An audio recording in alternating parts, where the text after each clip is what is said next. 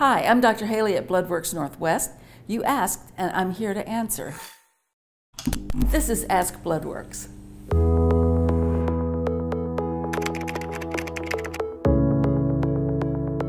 Apheresis is a different kind of blood donation. We collect your blood and put it into a machine that spins it down in a centrifuge and layers it out so that we can collect the layer that is in most need that particular day.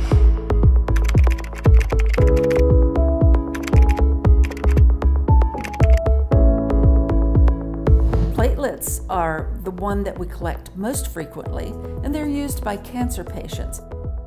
Plasma is for burn victims and in trauma victims.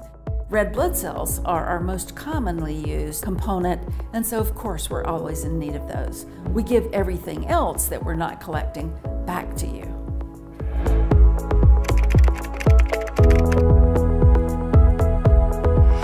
An added benefit is that you could enjoy your favorite TV show or movie during that donation.